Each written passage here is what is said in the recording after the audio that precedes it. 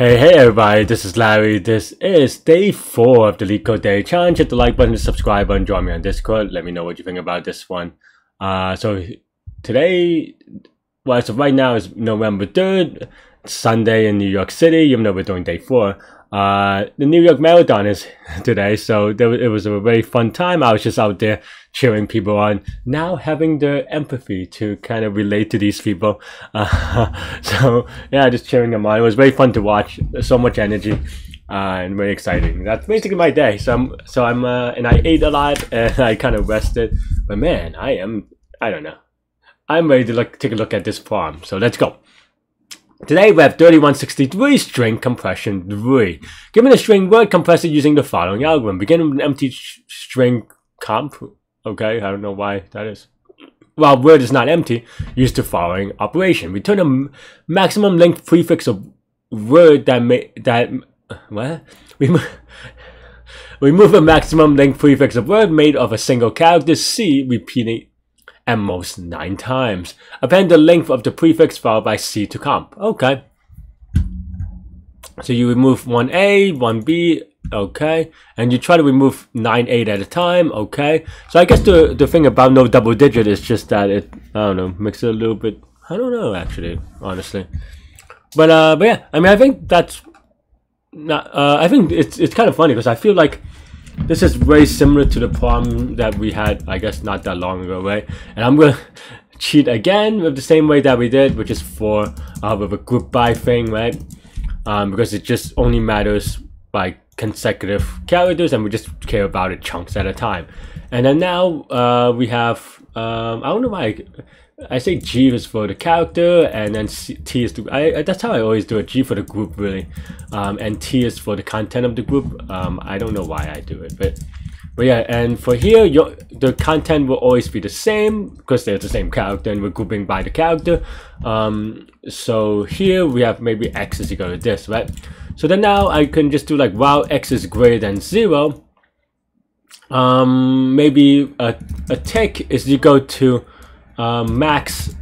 min of either 9 or X, right? So it's either you take all of X or at most 9. So you take the min of that, and then we have an answer thing, and then we append it by the string version of tick, and then we append it by G, which is the character or the group representative, and then we subtract it by tick, and that pretty much should be good.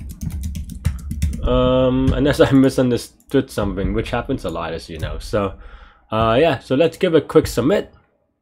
Hopefully no silly mistakes, and that's pretty much it. Really, I mean, obviously you can do this in different ways, but you probably don't even need group by. You can just do a loop with more if statements, maybe. I don't know. I think yeah, I think the reason why I like doing group by is instead of doing it that way, which I've always done as well. So I don't know if that's a big issue, but it just kind of because if you think about these things as state machines, this just has fewer states that I have to or like not even fewer, but just that like all the states are kind of isolated to one thing, right? So it's one character and then the states that operate on that character, right?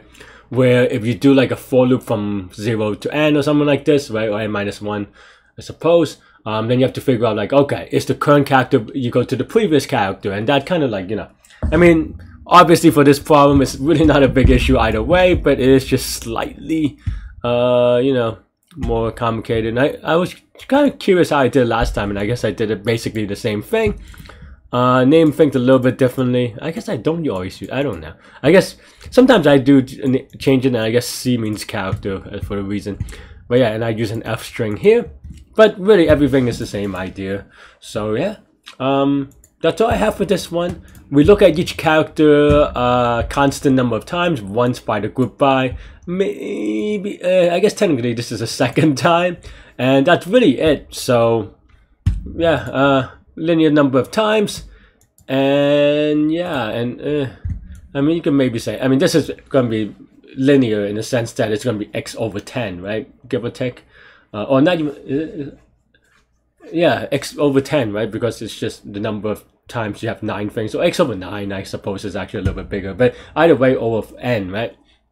So yeah, that's all I have for this one. Let me know what you think. Thanks for watching, and yeah, stay good, stay healthy to your mental health.